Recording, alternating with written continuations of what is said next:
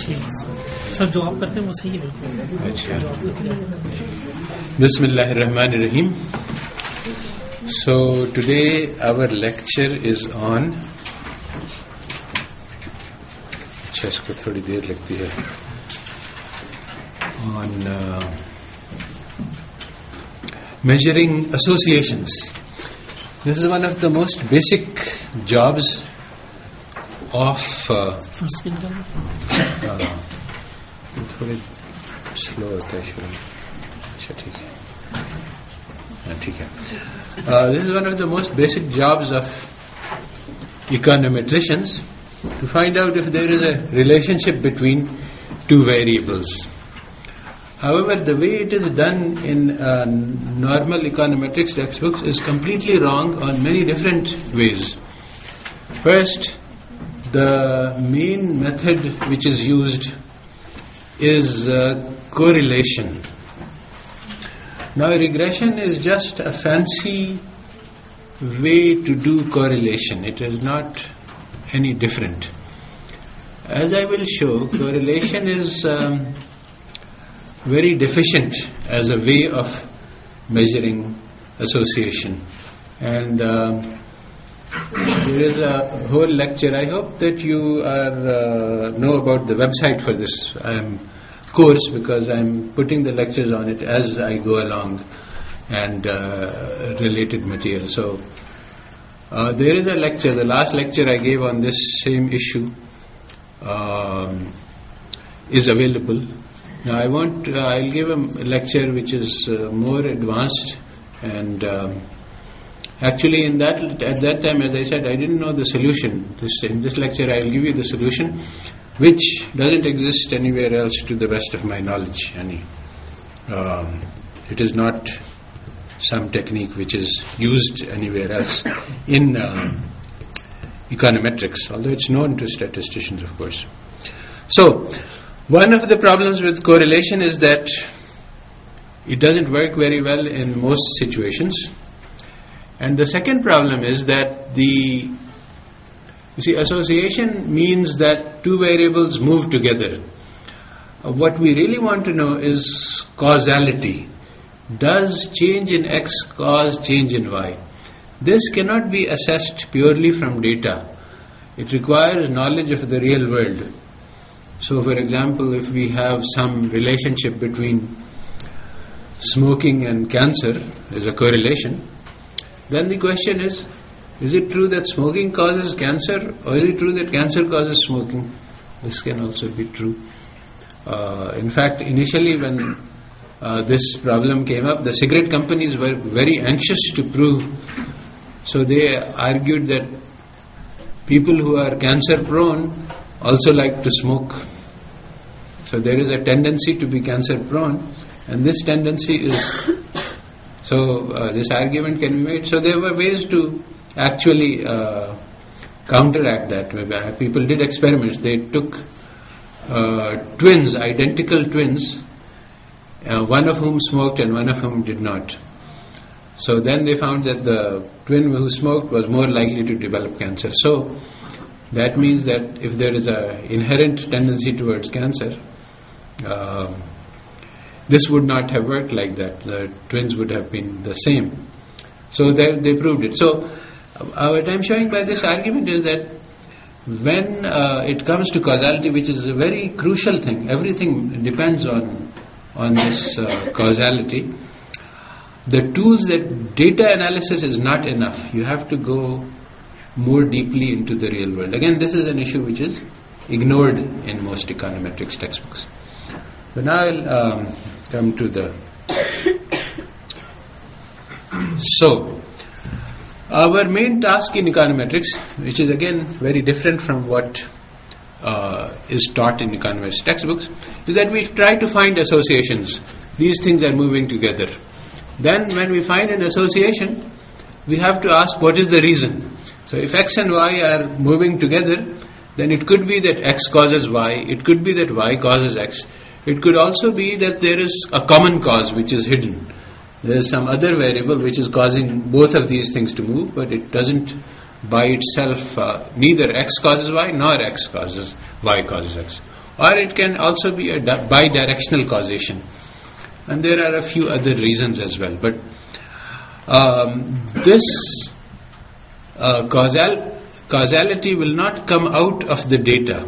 You will have to go to explore the real world to find out the causality. And the causality is the most important thing. So what we learned from econometrics is just clues to reality. It is like the surface that we can see, and the reality is hidden behind that surface. And so this is a very common mistake in the thinking that is generated by econometrics, is that you run a regression and you think that that's it. Regression is the job. In fact, when I was at IIIE, one student came in with a presentation in which he said that you can take a regression equation, and if you have 5 variables, then you have 5 times 4 times 3, and hundreds of thousands of combinations, and each combination is a thesis, because one regression is one thesis. So this is just because people think that the regression is the last thing, and in fact the regression is the first thing. It's a beginning. If there is an interesting pattern, then the regression tells us some clues, and then a lot of more additional effort is needed to get something real.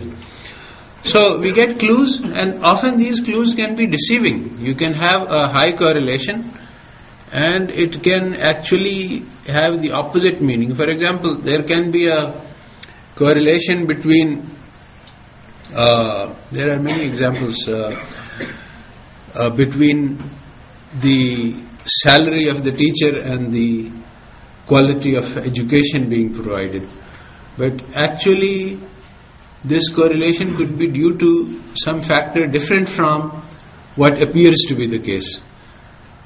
For example, there can be a correlation between students who get tutoring and their grade, but it may be that the tutoring is completely worthless. The fact that the student is getting tutoring shows that he is more highly motivated, and it is that motivation which is leading to the grade, not the tutoring. So these things can happen. So the clues can be there, but the clues can be misleading and point in wrong directions, and this happens very often in reality. So, for example, there were studies of surgery which showed that the people who got the operation survived longer, and the people who didn't get the operation didn't survive longer. But as I said, I think I explained this earlier, this was misleading because the two groups were not comparable. The surgeons would pick the most favorable candidates for their surgery, and so those people would have survived longer anyhow. So what appears on the surface may not actually be the reality. So how to avoid being deceived and how to evaluate hypotheses, this is one of the most important tasks, and it's not an easy task, it's very important. But the task involves more thinking and not mathematics. People think that if I have a problem in regression, I apply some very fancy technique and I will solve that problem. This is not the case. It's not a question of technique, it's a question of understanding what is going on and trying to solve that problem. We will look at many examples like this later. Now we are just doing ABCs. So, the standard method of association is correlation, but this is valid only for normal distributions and only for linear relationships. Sometimes these conditions are met, and sometimes these are approximately met, and so you can get reasonable results. It's not that it's never correct, but it is often wrong or misleading.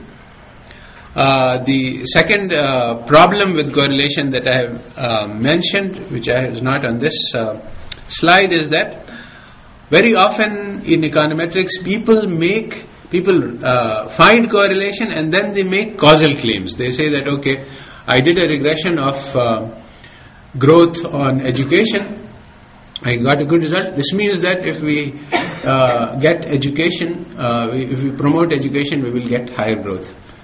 This is not true, because actually, as we will show I think later, if you do a correlation of how many newspapers there are in that country with growth you get a very strong correlation. So it doesn't mean that if you increase the number of newspapers, you will get more growth. So correlation is not causation, but in economics, very, very often, this is not mentioned and gets a confused treatment. So, because correlation is not a good measure of association, there is a better alternative which I will describe in this lecture, which is contingency tables method, which we will get to later. Okay, so here is an example of correlation.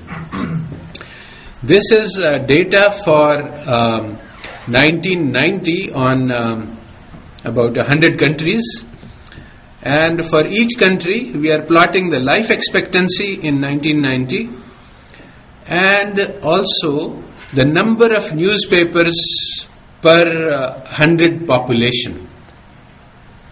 So,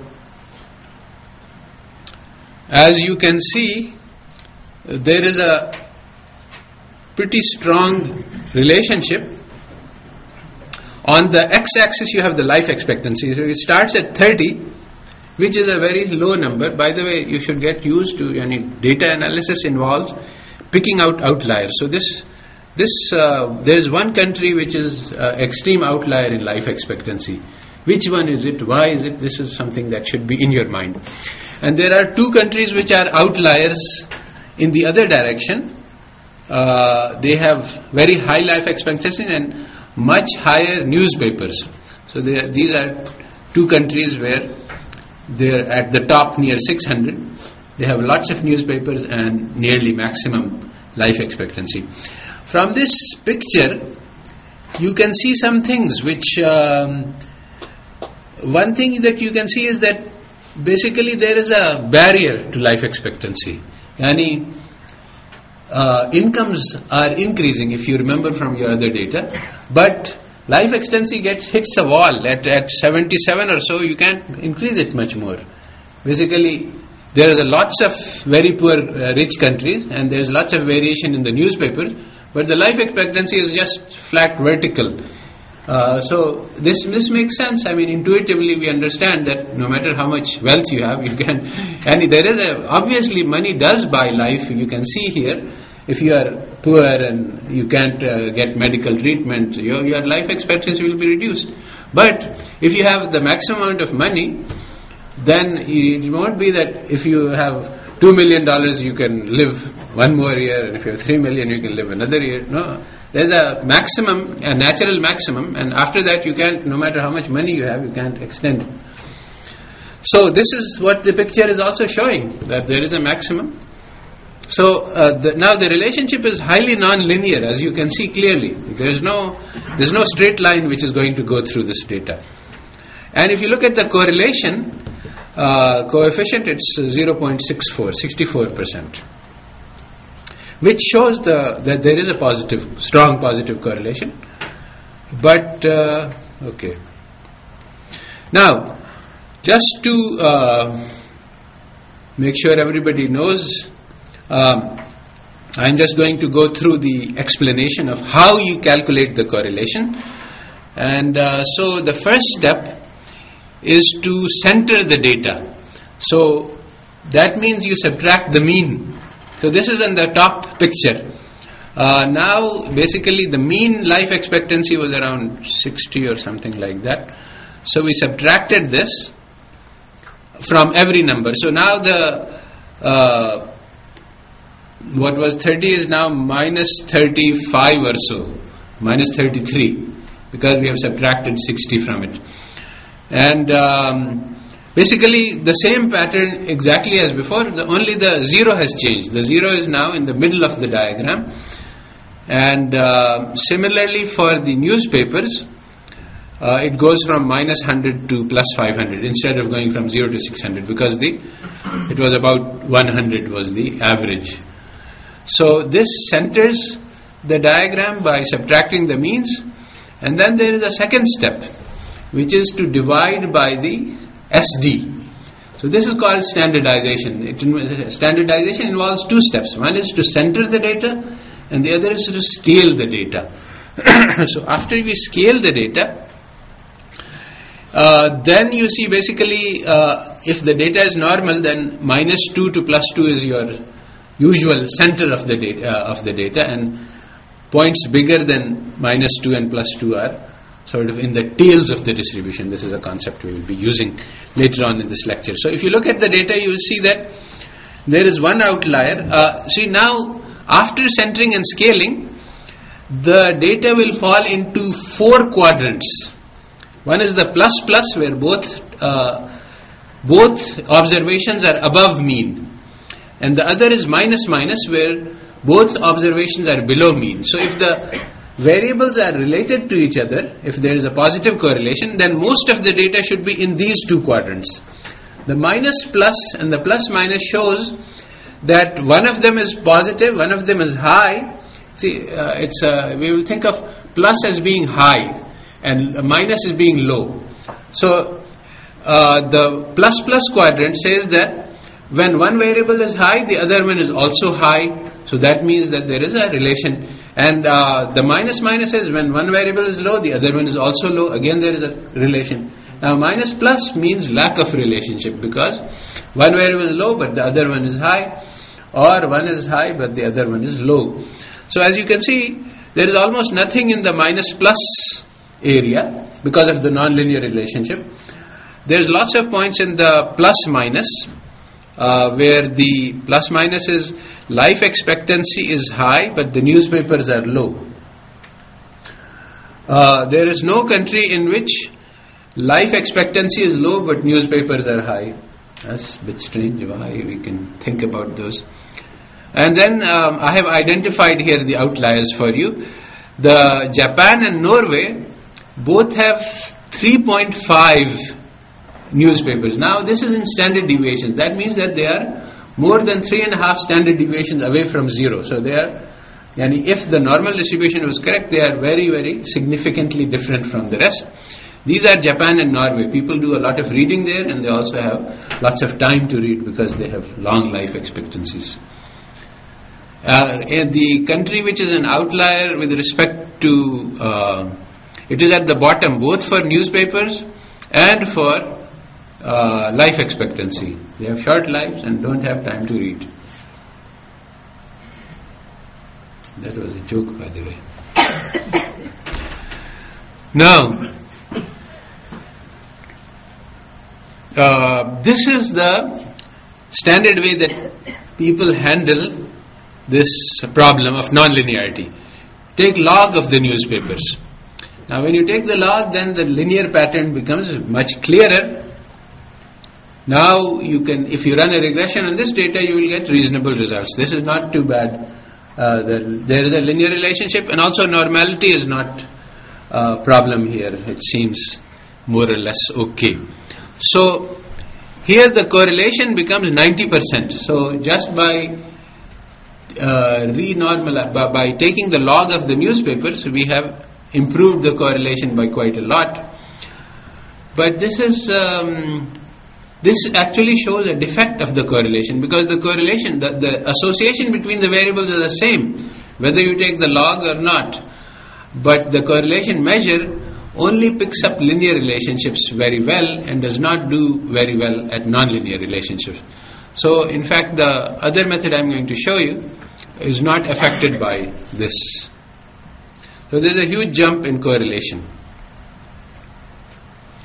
Here is another problem which arises. Here we have a picture of y equals x squared, which is a quadratic perfect relationship. So association should be almost perfect, 100%. But actually, if you look at the correlation is 0. So if you run a regression, the line will be flat, and it will say that, because basically the negative and the positive basically cancel each other. So while correlation between y and x squared is 1, correlation between y and x is 0. So this is understood that which is the right measure. Obviously 1 is the better measure because these two variables are related to each other. So it is understood that if you are going to use correlation, then you should make a transformation You should make a transformation of the data so as to achieve normality and so as to achieve linearity, because that will allow the correlation to work. But if you do that, then this becomes open to cheating. I mean, you can make various kinds of transformations which will create a relationship where there is none in the original data. So the correlation methodology is pretty bad in terms of assessing relationships. Then again, so as I've said, there's an effect of non-linearity on correlation, and now I want to look at the effect of outliers. Now we've already looked at the brain and body data. I just calculated the correlations using a correlation calculating program. So it says that the correlation between the brain in grams and body in kilograms is minus 0.005. If you remember, the data is that the most of the data is on a straight line, especially after log, but the three dinosaurs are huge, and they are actually, if you run a regression, those outliers drive the relationship. So even though most of the data is positively related, the regression line will be negatively sloped. Basically, the correlation coefficient is very closely related to the regression slope coefficient. So the regression slope will be negative. So if you run a regression on this data directly without taking logs, then you will find that there is a negative relationship between the brain size and the body. The larger the body, the smaller the brain, which is completely wrong, but it is driven by the three dinosaur outliers. Now, if you look at log brain and log body, that improves things. The correlation goes to about 78%. The outliers are still having an effect, but they are not driving the data anymore. Because what happens, you see, when you have the original data, is that the body weight is in tons and tons, and it's very large, and it basically is a huge outlier. When you take the logs, it's an outlier, but it's a much smaller outlier. And so it doesn't completely dominate the rest of the data, so you get a positive relationship because nearly all of the data is positively related. If you remove the outliers, the three dinosaurs, then you get to 96%. So again, what this shows is any correlation is strongly affected by outliers. It can go from negative to medium to high, depending on how you treat the outliers. Unlike this, the methodology I will show you later is not affected by outliers. So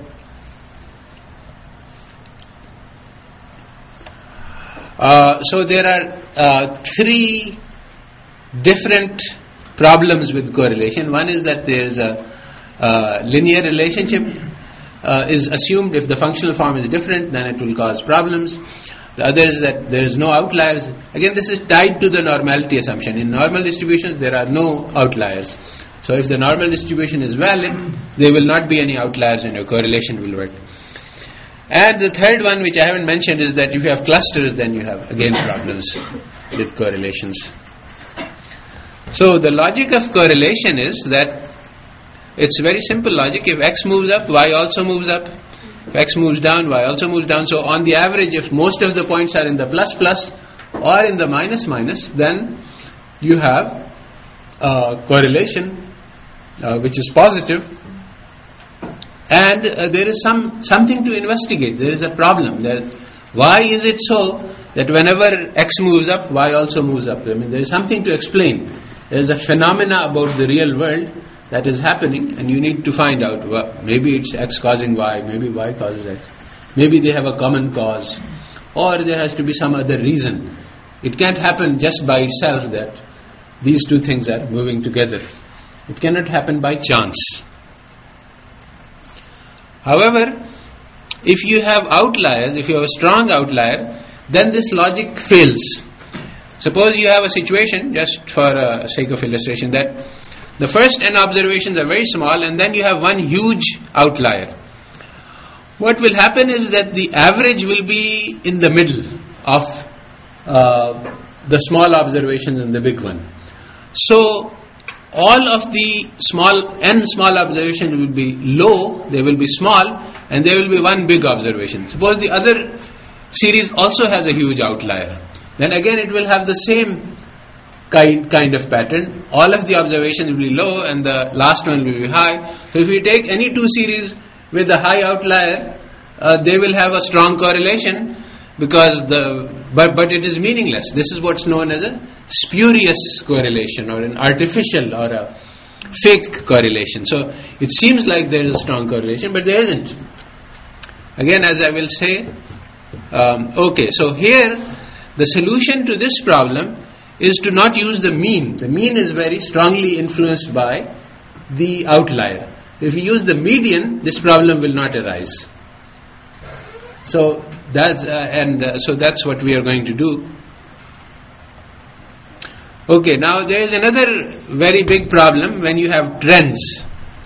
Here is the picture for Brazil GNP and Botswana GNP, which is a small country in Africa. There is no reason for any relationship between these two economies. Both economies are completely separate.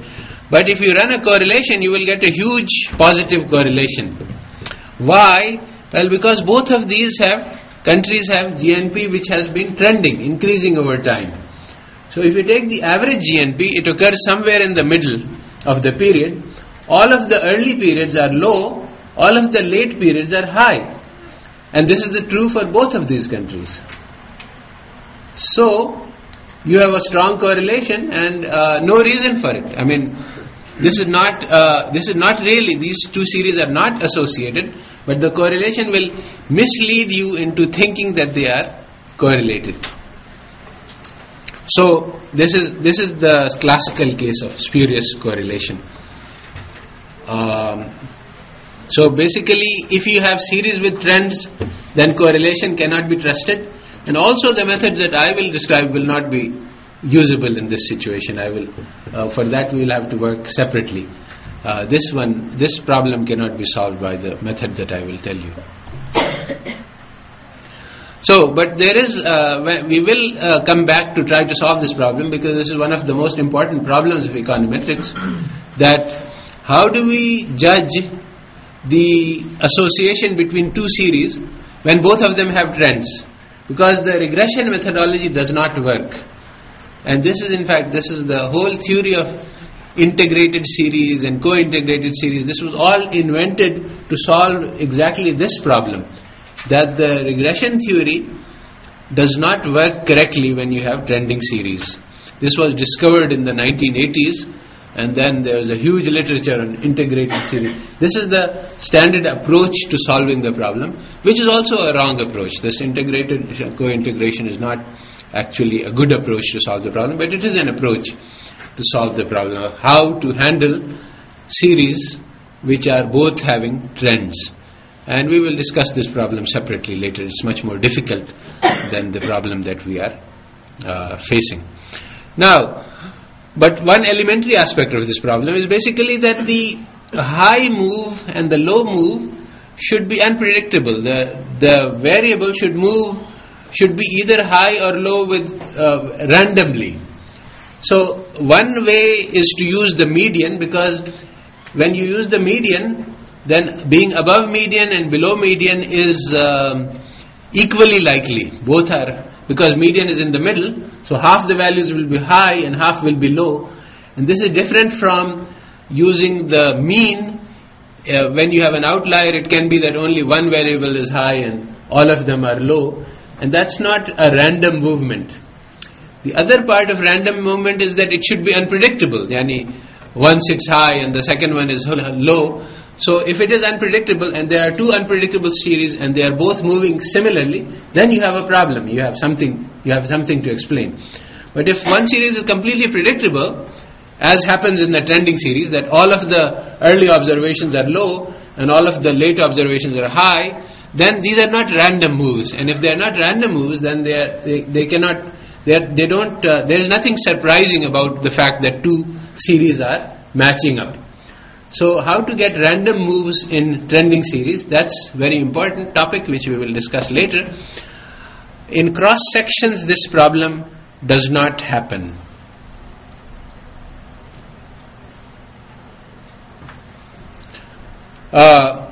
In the sense that in the cross section there is no order. If we have a sequence of countries, I can put them in alphabetical order, or I can put them in any other order that I like.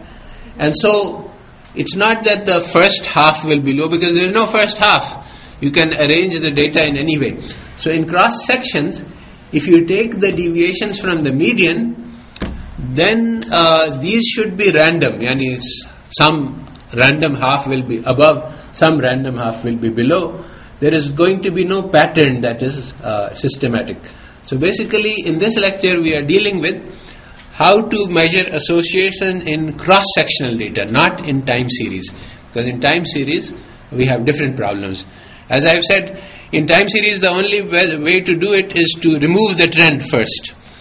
But how do you remove the trend? There are many different methods, and so that's another topic which we will deal with in later on in the course.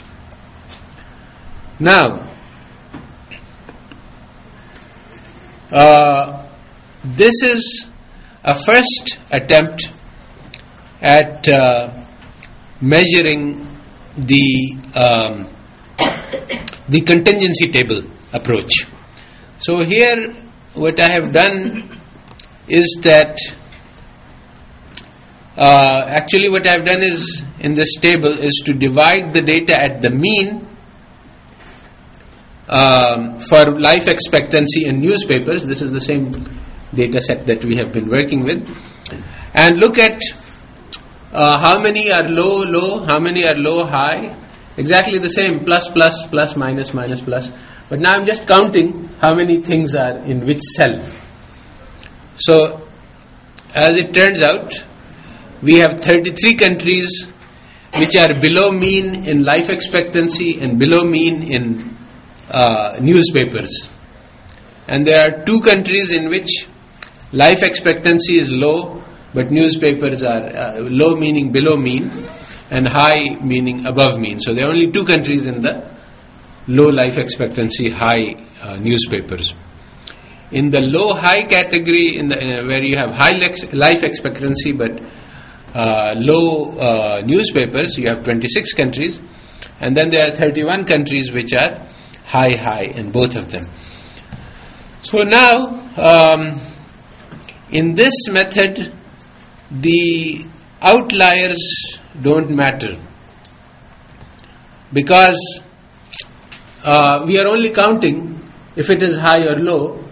It doesn't matter how high it is. If something is very high, the mean will be affected, but it will not change the count. Now, as it is, this table I made up wrongly. I mean, actually, this table is not the right table, in the sense that I have looked at the mean as the separator. And as I have said, mean is not the right separator. We need to separate at the median. So this is just the match to the pattern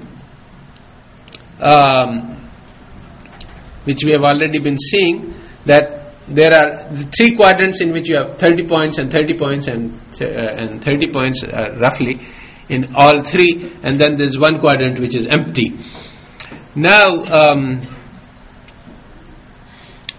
if I wanted to, I could show you that even though there is a very strong association, if I put more points in the plus minus quadrant which fit naturally, I will be able to get a 0 correlation, because the plus minus correlation is subtracting. Basically how we calculate the correlation is, after standardization we multiply both coordinates and we just take the average. That's what correlation is. Standardize the data, then multiply both parts. So plus will come out plus, minus will come out plus, but the other 2 quadrants will come out negative and they will cancel.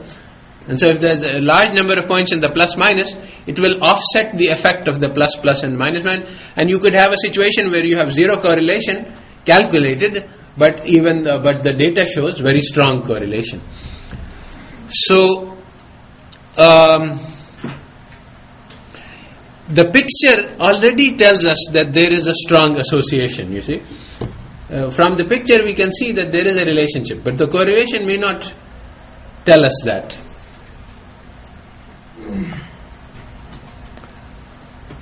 Okay, so on the other hand, contingency works for nonlinear relationship, but doesn't work for the quadratic, because if I divide the data into quadrants like this, in the middle, then actually it turns out that all 4 quadrants get about equal number of points. You should be able to see that from the symmetry. So when that happens, then if all 4 quadrants have equal number of points, then you will get roughly 0 correlation, and that's not a correct description of this data. There is association. My contingency table method does not work in this case, but there is a way to change it to make it work, and that's basically to divide the data into 1/3 instead of half. The half is a very crude first step. If I make more divisions, I will get better results.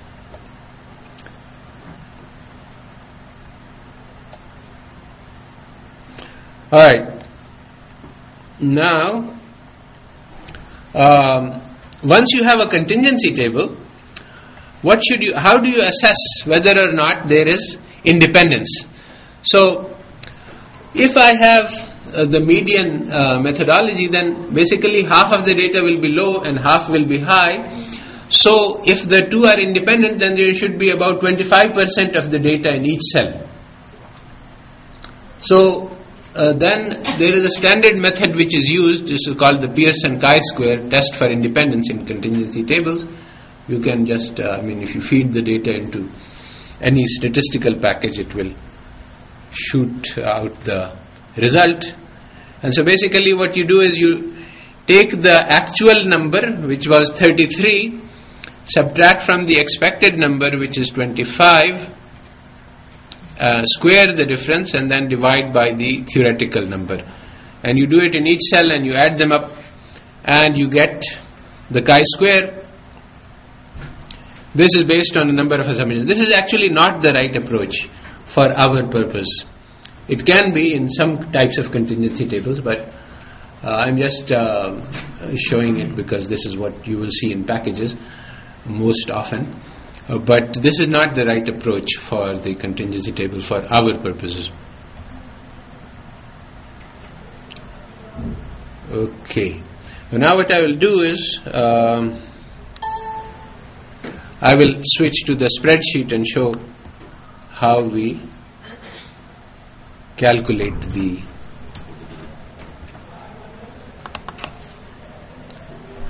associations. Okay. So here I have the first okay.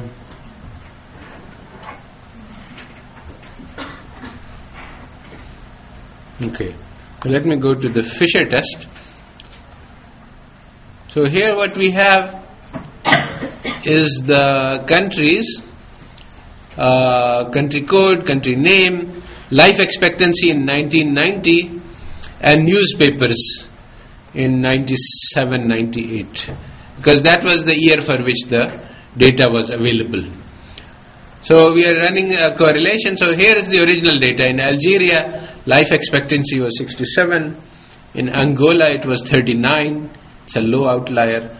Argentina, it was 71. Australia, it was 76, and so on. And then this is the newspapers per 100 population. So about 26 newspapers, 11 in Angola, 65 in Argentina, 174 in Australia, 308 in Austria, and so on.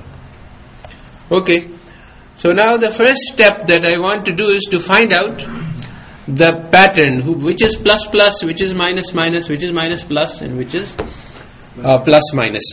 So there are many ways to do it. The methodology that I came to was to use the sine function. First I computed the median. Here is the top line, which is the median of the column of life expectancies. So I found that the median is 68.39. That is the median life expectancy. So half the countries have life expectancy below 68 and half of them have above 68. I've looked at the median for the newspapers and that was 46. So now here I looked at the high-low for the sign. The sign is basically C3, which is this, minus the median C1. So the sign function is plus 1 if the number is positive, minus 1 if the number is negative, and 0 if the number is 0. Here we have minus 1, which means that Algeria has life expectancy below the median, which is correct because it's 67, which is below the 68 median. The next one is Angola, and it's 39, it's below median, it's minus 1. Then Argentina is 71, which is above, so it's plus 1. So like this, in this whole column we have minus and pluses according to whether the country is having life expectancy above the median or below the median. And about half of them will be, and almost exactly half of them will be above median, exactly half will be below median. The total number of countries here is about 90, I think. Yes, it is 90. So this is an even number. So the median will actually fall between two countries. So every country will be either above or below. There will be none which is exactly at the median. If we had an odd number of countries, the one country would drop out of the calculation. It would be 0 and it would not count in anything. So again, there will be an exactly equal number which is above and exactly equal number which is below. Now, the same thing we do for the newspapers. We look at the sign of D3 minus D1. So we look at the sign of the newspapers in Algeria minus the median newspapers, and that's minus 1. That means that Algeria is below median in terms of newspapers. Angola is also below median. Argentina is above median in terms of newspapers. Australia is above, and so on. So now I have got the patterns. Still I need to do some counting. So I did it like this. There are many ways actually. What I did was I added these two. So when you add, then anything in plus minus or minus plus will become 0. Right? So the minus will become minus 2 and the plus will become plus 2. Right? You're just adding. So if both are minus, it will come to minus 2, which is over here. So Algeria has minus 2, which means that it is below average in expectancy and below average in newspapers. Angola is minus 2, below average in life expectancy, below average in newspapers. Argentina is plus 2, it means above average in life expectancy, above average in newspapers. And these are also plus 2, Australia, Austria. Here we have Azerbaijan is 0, means that it has a plus minus. We don't know which one. Yani it could be above average in LE and below average in news, or the other way around. We just have the plus and the minus in this column. So here that is what it is. And now what I do here is to look at this. This is the column G, which is looking at plus and minus only. So now I look at how many, here is COUNTIF is the Excel command. COUNTIF, the whole column, G3 to G92, is less than 0. So the only number which is less than 0 is minus 2. There is nothing else. So we count the number of minus 2s and it comes out to be 38. So there are 38 countries which are low in life expectancy and low in newspapers. And here is the same COUNTIF high, and there are also 38 countries which are above average in life expectancy and above average in newspapers. Now, for the low-high combinations, this column will not work. I create another column, and in that column I subtract F3 from E3. So I subtract the newspaper value from the life expectancy value. So now here, whenever the two are matching, this will become 0. So this is 0. It means that the number is either in the plus plus or the minus minus quadrant. I don't know which one. I don't care, because minus minus plus plus I've already counted. Now I'm looking at the other thing. Here we have the first non-zero, 2. 2 means that it has high life expectancy and low newspapers, because it's 1 minus minus 1. And the other is minus 2, and that means that it has low life expectancy and high newspapers. So I count the HL combinations by doing a count if this is greater than 0, and a count if it's less than 0, and again this is 7. So now my contingency table is this one. This is the important thing. That I have 38 countries which are low in terms of life expectancy and low in terms of newspapers. 7 countries which are high, and the sum is 45.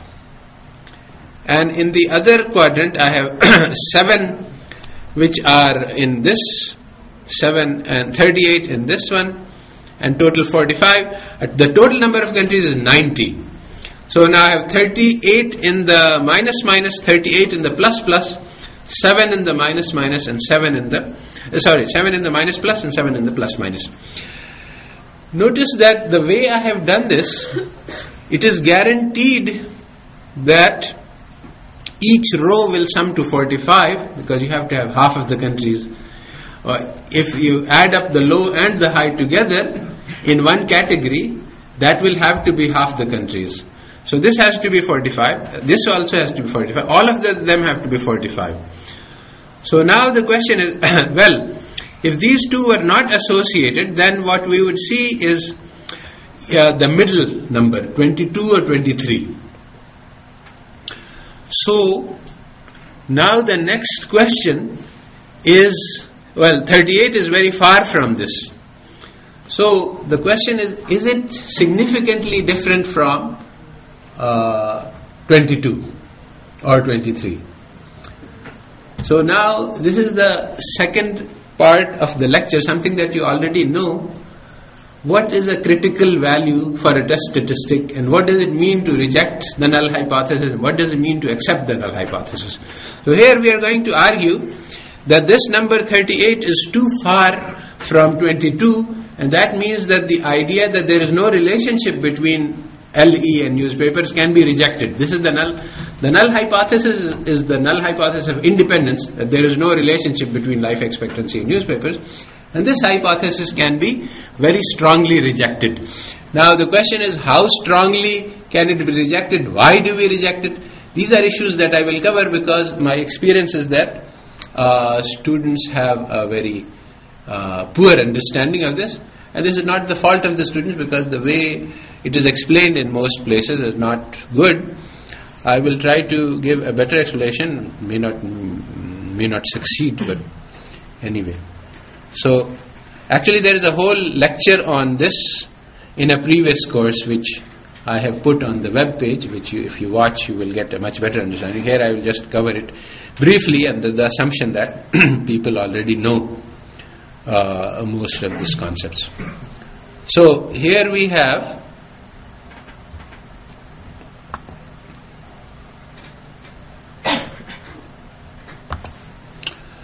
okay, so now I'm going to go back. Now I'm reviewing a concept of how do we do testing, hypothesis testing.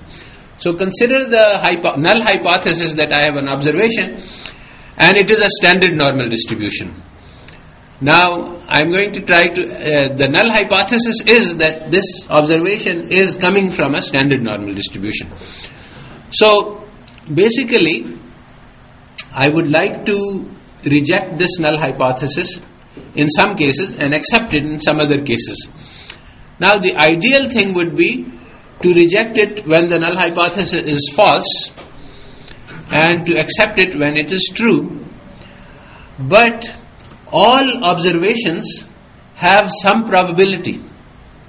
Yani normal distribution goes from minus infinity to plus infinity. It's just that some observations are very unlikely, and in fact, if you, I think I may have done this sometime, I always do this, you generate 1000 normal random variables, you look at them, you will see that there is nothing beyond plus or minus 5. That's a very huge outlier. Usually it's between minus 3.5 and plus 3.5, the range. So if you 1000 normal random variable will not go outside minus 3.5 and plus 3.5. This is what it means that the distribution doesn't have any outliers. So if you have a random variable and it is minus 7, for example, then it's possible that it could be normal, but the probability is 1 in a trillion or less. So if I see x equals minus 7, I will say that, this is very unlikely that this is from normal, so I will reject the null hypothesis. Even though I could be wrong, there's a 1 in trillion probability that I'm wrong. But the thing is that in statistics we have to take these chances because it's impossible to make perfect inference. This is the key. All inference is fragile. There is always some chance that you will be wrong. So we have this type 1 error and type 2 error. That you might be rejecting the null hypothesis even though it is true, and you might accept the null hypothesis even though it is false. So these are the type 1, and these will always be there. You cannot make them zero in statistics. So given that we are stuck with this problem that inference is only going to be by guess, how should we handle things? Well, a straightforward and simple and logical way to do it is to say that, all right, since I can, what I would like to do is I would like to reject the null when z has zero probability under the null. We can't do that because nothing has zero probability under the null. Everything has. So we say, okay, what we'll do is we'll reject the null when z has very small probability under the null. Okay, so that's what leads to the standard theory of hypothesis testing. There are some central values. These are all the high probability values. And then there are tail values, which are all low probability values. If you look at this picture, this is the picture of the normal distribution. The central values are all the ones which have, all of them have high probabilities. The tail values all have low probabilities. The blue line is the probability. So we reject all z values which have low probability, and I have made the line at 2. So now the only question is, what is the cutoff value? That is called the critical value. There is going to be some number at which we will cut things off. We will say that, okay, if the probability is less than this number, I will reject. If the probability is bigger than this number, I will accept. Now comes the only slightly tricky part in this argument, because it is not the probability itself that matters. Here, for example, the level is about 5%. It is not this number that is important. The cutoff value, I mean the probability at which you are cutting off, that is not the important number. That is the one tricky part. That probability is very flexible. It can be anything, high or low. It varies. It's not the critical number. The critical number is comes out. Why do we choose 2? Well, in this particular case, what happens is that in the central value between minus 2 and plus 2, I have 95.45% of the probability. So in the upper tail there is 2.28, and in the lower tail it's also 2.28 probability. So basically what we have is a 95% probability of the central and a 5% probability approximately of rejection. So basically that's what we want to control. What is the total probability of rejection? That is the crucial number, not the cutoff level. Intuitively one thinks that the cutoff level is the important one, that we should cut off at 0.001 probability, but that's not it. Actually, once you choose a cutoff level, then it is not that particular point, but it's all the points which you are rejecting for, which are below. You have to look at all of them and then aggregate all of them and look at the combined probability of all of them. And here, so if I put the cutoff at 0.05, all of the points which are below this number, if you add up all of the probabilities, that comes out to 5%. So we say that, okay, 5%. This is a 5% level. Significance level is 95%. If I want to choose a bigger cutoff value, I can go to 99%. That goes to about minus 2.5 or so, slightly less than that. And I can choose whatever cutoff value. The thing is, the significance level of the test is determined by looking at all of the points for which you are rejecting. So, one standard method for selecting the cutoff value, the critical value, is that we choose some number arbitrarily, P star, and then we say, okay, if the outcome probability is less than this number, I will reject. If it is bigger than this number, I will accept. But the P star number doesn't matter at all. What matters is that once you choose that P star, you get a rejection region. This is the important thing. This is the set of all X for which you are going to reject. Everything which has less than probability P star. Now you collect all of this set, and then you ask what is the probability of this rejection region. And now, and you calculate it under the null hypothesis, and now you set it equal to alpha, where alpha can be 5% or 1%. Now, as you change P star, the alpha will change. If you make P star very high, it will go to 1, which is, of course, a very bad number. If you make P star smaller and smaller, everything will go out of this region, and rejection probability will go to 0. So now you vary the P star until you slide it up and down until you get exactly alpha equal to what you desire, which can be 5% or 1% or some other number. So this is the standard method, but there is another method which is better than this, which is the method of p-values. Now in this p-values, instead of coming out with, okay, I'm going to do this at 1% or at 5%, we ask the data, what is the percent at which you are rejecting? So that's the p-value, instead of determining it in advance. So how do we do that? Well, first you calculate what is the observation, X star, and then you calculate what is the probability of this observation, P star. And then you say, okay, if this is my rejection value, then I'm going to reject at this probability and at all lower probabilities. So now I choose the P star according to my observation. This is the probability of that observation. Then I say, okay, I'm going to reject for this probability and for all lower probabilities. So I form my set of rejection region. Then I calculate what is the probability of this rejection region. And that is called the p-value of X star. So if the p-value is very small, the p-value should be compared to the alpha. If the p-value is below 1%, you are going to reject at 1%. But the p-value gives a much more accurate measure of what the data is saying. For example, in the example that we are studying currently, the p-value is 1 in a million. If I say I'm rejecting the null hypothesis at significance level 99%, this is not actually an accurate description of what the data is telling us, because the data is giving a much stronger rejection. So the p-value gives us a more accurate picture of what the data is saying. Now, how do we calculate the p-value? Okay, so now I am looking at the newspapers and the life expectancy, and as we have discussed, the data on the right hand side is the contingency table.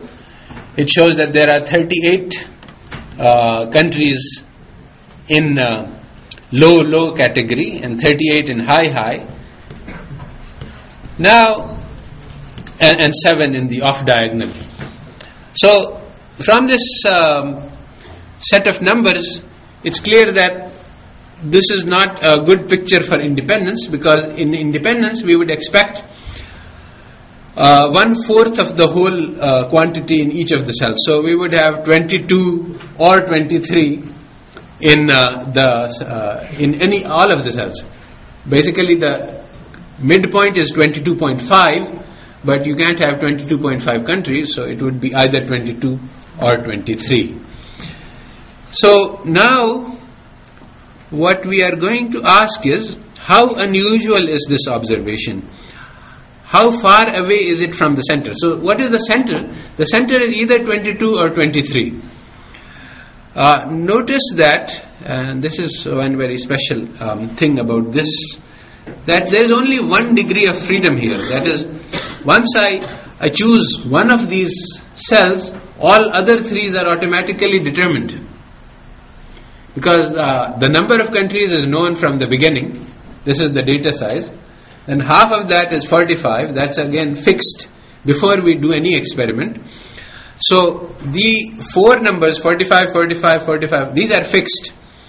So once I determine what's in the low, then the low-high is automatically determined by subtracting from 45.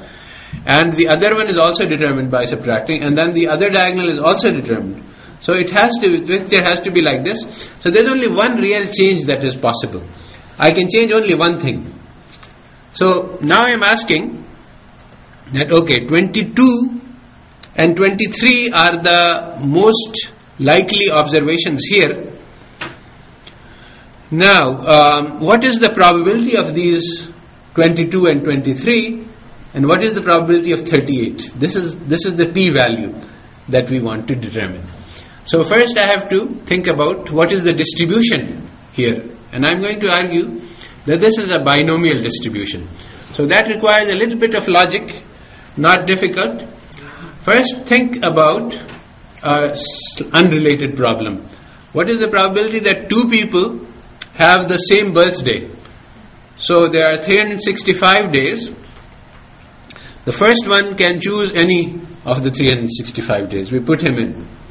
Then the second one has 1 in 365 chance of matching and 364 over 365 of not matching.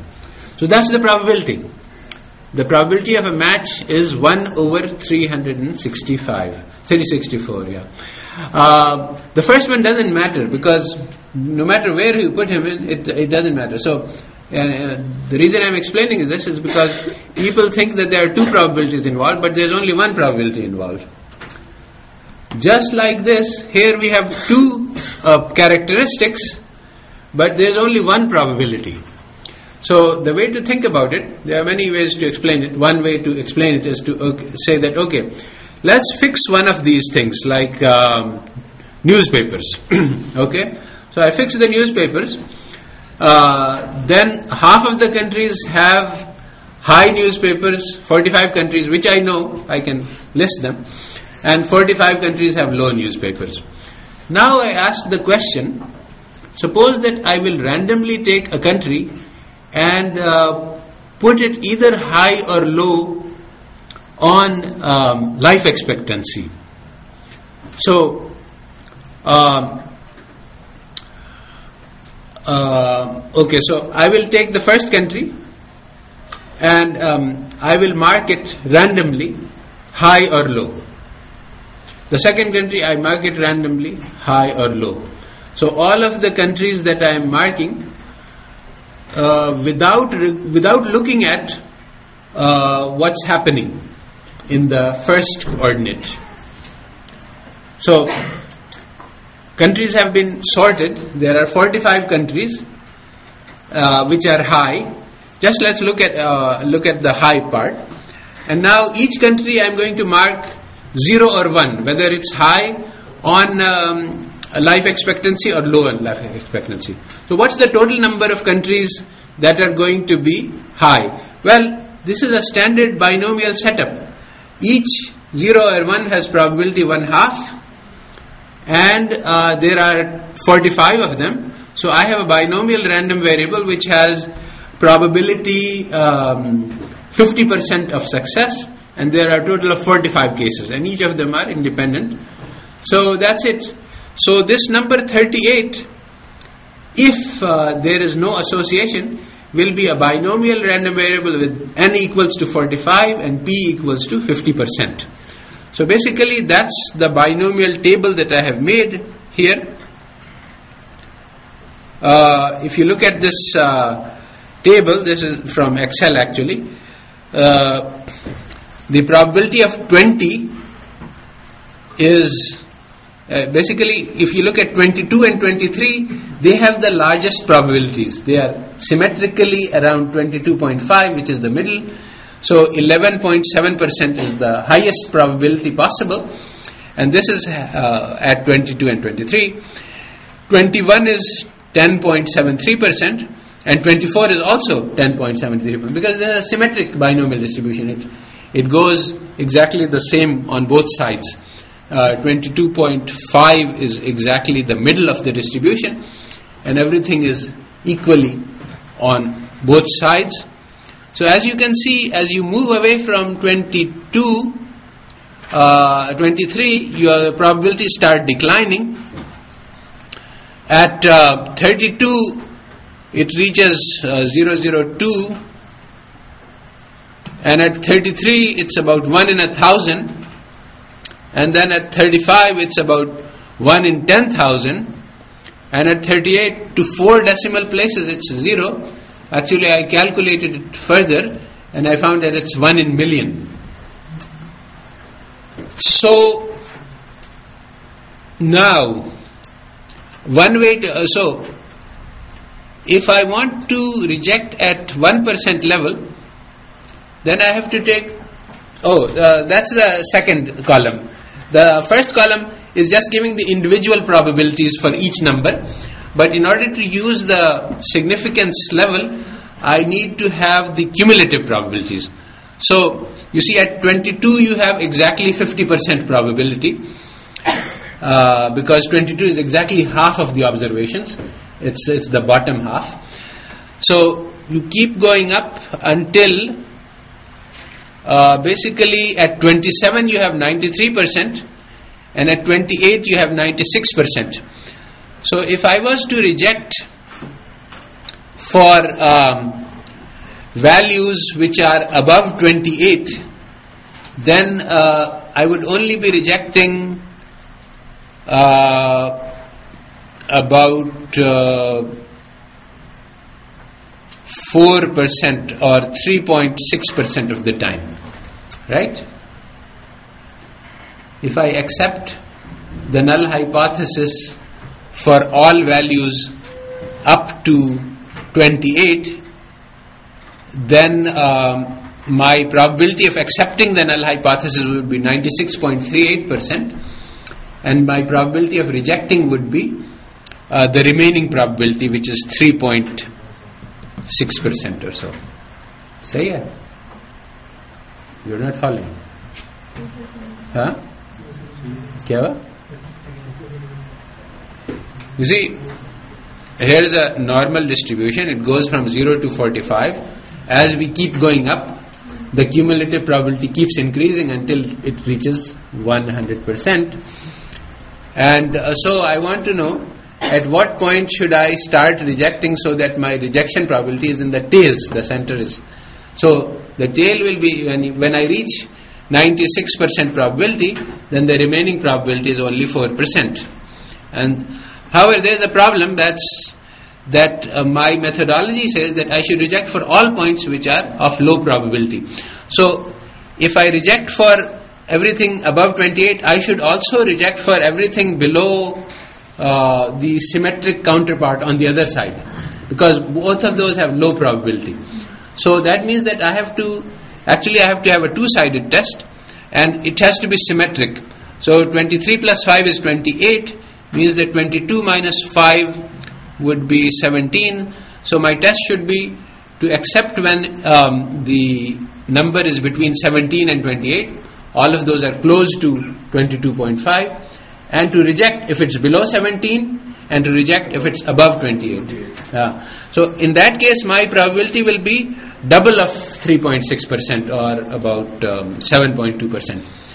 So basically, I have to keep going until basically at 29 I have 98.2, and that's it. If I reject at 29, that's 6 plus 22. Then I also have to reject for the symmetric 16. So between 16 and 29 is my acceptance. I accept for 16, 17, 18 up to 29. Then my total probability of rejection will be, let's see, what is it? 98.22. So it's about 3 point something. it's 1.8, so double of that, 3.6, something like that. 3.6%. So that will be my 5% level test. So in that test, what I will be doing, if I reject for 29, is that I will reject for all values of probability below 0.0184. That is the probability of. So I will be rejecting for any number. If I take my critical P star value, it will be 0.01, for example. If I say, okay, if the probability is less than 1%, I will reject. Probability is bigger than 1%, I will accept. This is the cutoff at which, but this 1% is not the alpha value. This is a very frequent confusion among students. 1% is my cutoff. I am rejecting for all x for which the probability will be less than 1%. That means x equals 30, 31, 32, all the way up to 45, and also 15, 14, all the way down to 0. Now I look at all of these numbers and I calculate their sum probability, and that's going to be 3.6%, and that is my alpha, 3.6%. Okay, so that's the that's the alpha value. Now, one thing that is important to note here is that in this method, if I make any linearity does not matter. The function can be linear or non-linear. As long as it's monotonic, it keeps going in one direction, whether it's log or square, then the median will not change. And so what is high and what is low will not change. But if the function is non-monotonic, like the quadratic, which goes up and down, then things will get disturbed. But that means that this is much, it can deal easily with non-linearity. It cannot deal with non-monotonicity. So this is a much more robust. So two problems we have handled by this contingency table. One is the outlier problem. It's finished because number can be as high as it likes. It is only going to count for one observation. And also the linear function is not important. It can be non-linear. As long as it's generally moving up, we will be able to follow it. High will be high and low will be low. But if there is a quadratic function, if there is a non-linear function, then there will be a problem. This method will not work for the quadratic function. So, then what happens in non-monotonic relations is that we need more groups. We separate into low, medium and high. And if we do that, then if you look at the quadratic, if you imagine it, here. So, now if I divide it into three parts, you will see that the center will be empty and the center top will be empty, and there will be numbers in the first three panels and in the last three. But that's obviously already going to tell us that there's something wrong, because in the zero association, all of the 9 cells will have equal number of points. So if we make the subdivisions finer, it will pick up any non-linear relationship. So, assuming that we have enough data, we can track any relationship, and the linear function doesn't matter and the normality doesn't matter. So that's how this method is much better than the other one. But as I said, it doesn't work for trends, and it doesn't work for clusters. If you have clusters, they will cause problems, so it's a solution for some of the problems, but not for all of them.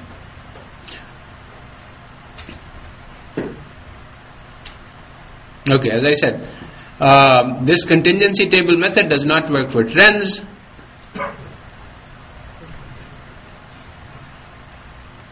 Okay, so Now let me go back to the Excel.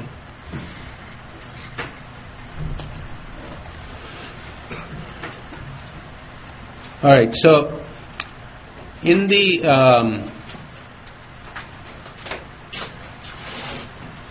exercises that I have given you for this lecture, I have asked you to take any two series, hopefully from the World Bank Development Indicators, which have thousands of series on different types of variables, and look at the relationship between them, graph them, see if there is a nonlinearity, see if there is outliers, see if there are clusters, draw the regression line between them, calculate the correlation, assess if the regression line is a good description or a bad description.